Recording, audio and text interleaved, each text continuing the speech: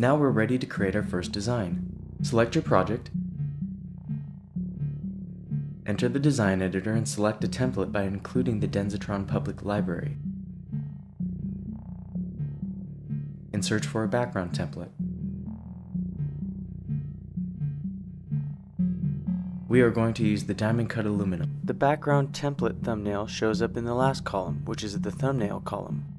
Enable layer 1 and select the template from the thumbnail column with a single mouse click.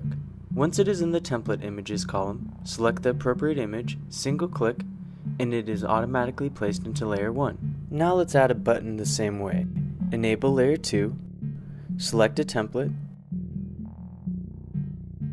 include public templates, add the attribute type button, add the attribute shape as round,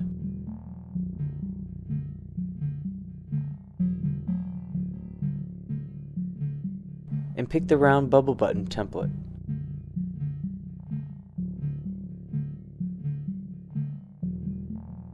First we want to turn on layer 1 for reference.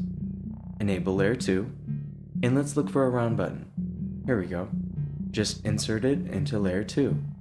Just drop the button onto the layer, move it where needed manually or using alignment aids. It's that easy. And make sure to save your project occasionally. Ready to preview your first project? We promised that you could preview your design in the actual size of your embedded display. Here is how easy that is. Just select the size option and make sure that your monitor DPI is set. What you get is a very close approximation of the GUI on your monitor for you to confirm it is usable and it meets your expectations. No need to go to hardware just yet.